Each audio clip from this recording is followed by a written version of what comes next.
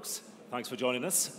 So Gavin, Bitcoin, just give us a kind of state of play of the market at the moment. If anybody here has got a few in their electronic wallet, are they likely to be making more money in the next wee while, or what's going to happen? It's been a rocky road recently. Very recently, Bitcoin volatility has shot way up, and nobody knows exactly why. It seems to be a lot of Chinese people are deciding to buy Bitcoin for some reason, because the price on the Chinese exchanges has been shooting up over the last month. So they've had a bit of volatility in their stock market. Maybe they're looking for a safe harbor? That's possible, yeah. I don't speak Chinese. I don't hang around a lot of Chinese people, so I don't have any inside knowledge on what's going on there. But fundamentally, is the technology secure? Is it going to survive? Because there are some limitations on its potential to grow as more people want to use Bitcoin, and I know you've raised that issue. I have. I mean, the last year, I've really been pushing to scale up the system with some fundamental changes that we need. That's a great problem to have. Whenever you have too many transactions to process, that means you're being successful.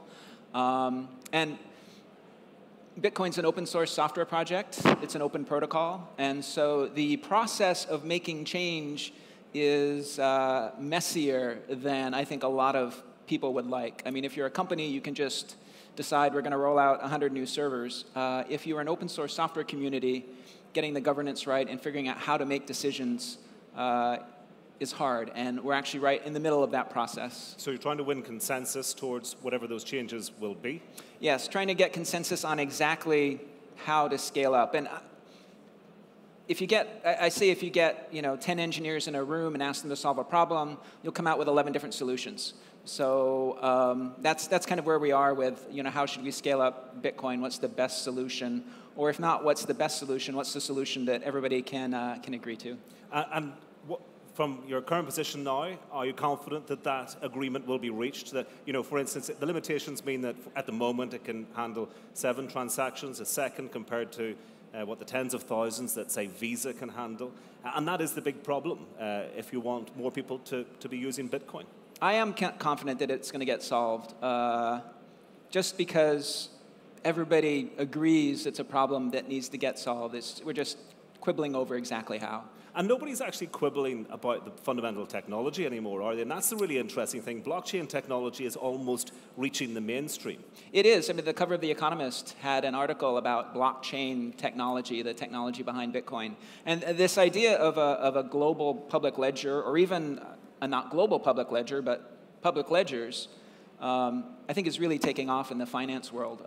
There's a lot of people see a lot of opportunity to get rid of some middlemen and to make money. And obviously, if you see a way of cutting out a middleman and making more profit, that's a strong incentive for you to check out this new technology. But a lot of people look at Bitcoin and perhaps they bring their own ideological baggage to it. So perhaps some of those people are a little bit nervous when they see people like the Bank of England talking about distributed ledgers being a significant innovation or having far-reaching implications for the industry. Are people worried that the kind of ideology or the kind of the values, if you like, of Bitcoin and blockchain could now be taken over by the people that they dislike, the financial sector? I think there is a little bit of that worry. I think there's a little worry that if it grows too fast, then kind of some ideals will be lost along the way. The ideal of being decentralized, having nobody in control, permissionless innovation. I'm not worried about that. I mean, the technology is open. I can't see it becoming closed anytime soon. It's very immune to kind of outside influence. Even if I was evil and I wanted to do something to compromise those ideals, I'm not sure what I could do, frankly, right? I don't have that much power.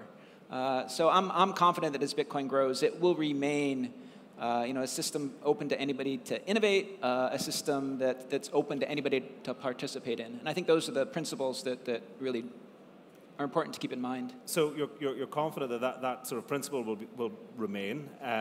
But what about when you have banks and others now talking about private ledgers? So they're still distributed, but they're private. So we'll have a closed shop on that.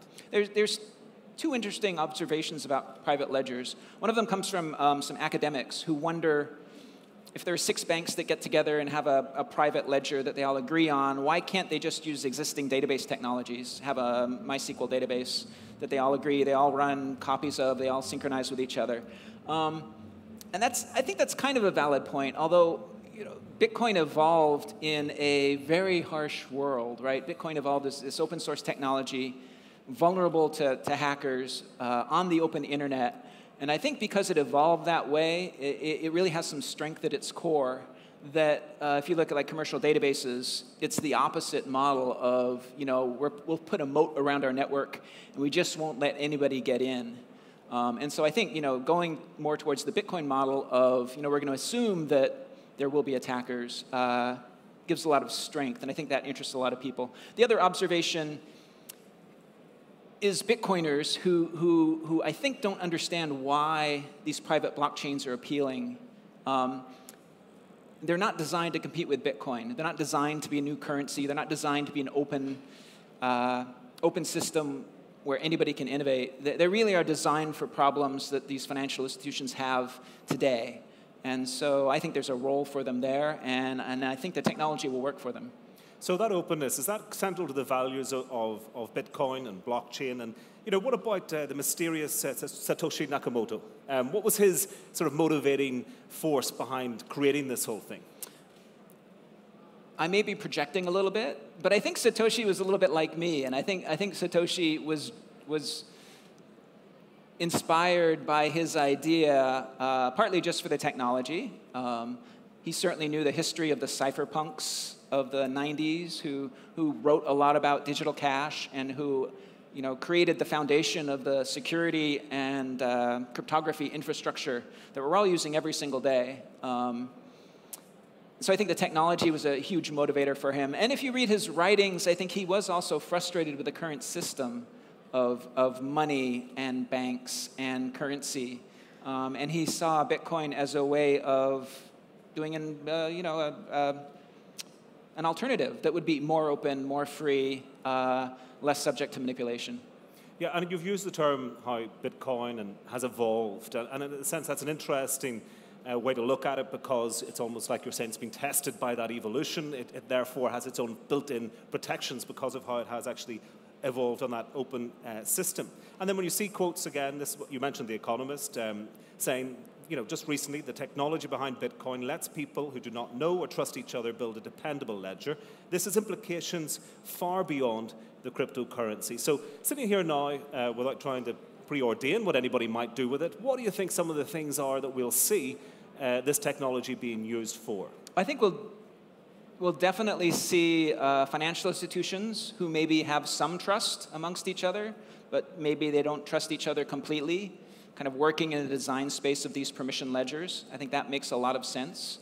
I heard the term frenemy used, right? We're competitors, but we still want to cooperate on something. And I think private permissioned ledger that everybody can agree to, everybody can support in terms of technology infrastructure, but there's not 100% trust there behind even these large financial institutions. I think there's a lot of opportunity there, and in the very short term, I think we'll probably see a lot of progress there. I mean, longer term, you look at the places where you're performing a transaction where there's not complete trust, or maybe there's no trust. So we've seen that in the black market, right? Black market was an early kind of adopter for Bitcoin. I wish it wasn't so, but it is. And at least you give the black market an opportunity to get past that trust issue. Yeah. Exactly. Well, I mean, you see the same thing with the evolution of video, right? Where you don't want to trust your video store not to tell somebody else about what movies you might be renting, and so online video was a lot of X-rated video to start, and now YouTube is huge and it's all cat videos. And I think you'll see a similar evolution. Where you go from like completely untrusted environments where Bitcoin was the only option to places where there's less trust. So like cross-border payments are often there's less trust there because you're physically far apart. And I think you'll see the evolution of Bitcoin kind of moving up that spectrum of trust. And probably the last place you'll see Bitcoin is venues where there's a whole bunch of trust already. So, mom and pop grocery store probably trusts you not to steal the groceries and run out the door. And so I think that can be, if you're looking to forecast the future, look at how much trust is there between participants. And then also, what are the completely new use cases that just weren't possible before. Things like machine-to-machine payments, where a machine has, if you're a robot, you can't open a bank account, right? You just can't, but you can have a Bitcoin wallet. And we're seeing this with artists. I don't know, there's a really interesting art project where you can send some Bitcoin to a machine, and if the machine gets enough Bitcoin, then it thrives and reproduces, and if it doesn't, then it will die. And so you see these kinds of experiments happening in the art world. People talk about self-driving cars that own themselves. People talk about robots that, act on your behalf and have some money that they control. All these things are interesting ideas. Most of them will probably fail, but some of them will probably stick, and it'll be exciting to see what happens in the next 10 or 20 years. And I suppose it's these guys here and others like them who are going to come up with the ideas that take advantage of the technology.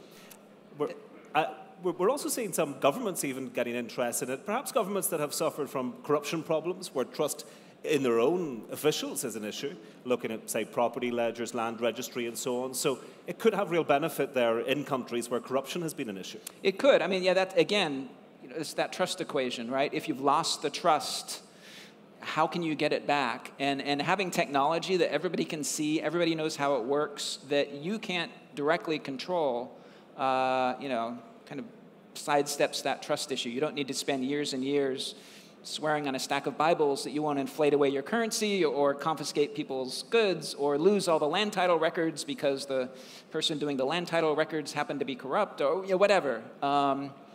So there are, I think, a lot of applications there that, again, people will experiment with. And do you think the fact that now we're seeing, governments perhaps experimenting with this, banks taking it on, The Economist covering it, the Bank of England commenting on the potential, is Bitcoin, is blockchain mainstream? Is it really that mainstream yet? Not yet. I think it's still an experiment. And I think it will remain an experiment until it becomes boring, until there is not a cover article in The Economist about this exciting new technology, until it's buried somewhere in the back page that just talks about yet another project that's launching somewhere in the world. And I hope we'll get there. I think we will get there. Yeah, it is. Even if you look at the financial size, it's still 3.3 billion, roughly, in terms of the value of the currency itself. So compared to, what we're trading, with standard currencies, it's a drop in the bucket. Yeah. It is really small. At a technology conference, everybody knows about it. But still, probably more than half the people I meet, if they ask me what I do and I mention the word Bitcoin, maybe they know, maybe they don't. And most of them certainly don't have a good understanding of what it is or what it's good for. And then just on the other side of that, though, how fundamental will the changes be that it enables, do you think? I don't know.